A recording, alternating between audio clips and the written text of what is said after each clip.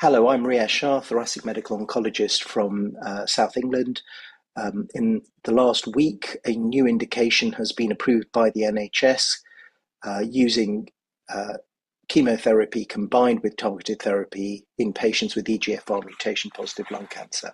So this is on the basis of a trial called FLAURA2. It's a very important study. Up to now, patients with EGFR mutations have been treated with a targeted therapy called osimertinib.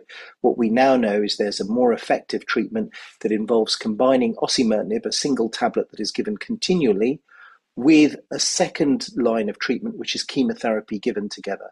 Chemotherapy involves two drugs called carboplatin and pemetrexed, which takes about an hour and a half to give. 4 lots of that once every 3 weeks. And then the pemetrexed drug, which takes 10 to 15 minutes to give, is continued after those 4 treatments indefinitely for as long as a patient can tolerate it. So we've got the chemotherapy running concurrently with the targeted therapy. This delivers a significant progression-free survival benefit in patients with this disease, specifically only patients with common EGFR mutations. Are there some patients we think particularly benefit from this? Yes. Patients with brain metastases, patients perhaps with large volume disease, and also patients who have co-mutations that have adverse prognostic features may benefit from this strategy.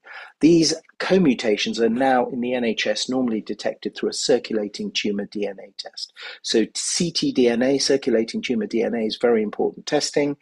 And this is a new paradigm and a definite standard of care for many patients.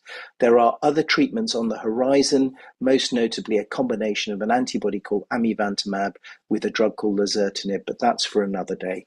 I hope you find that helpful.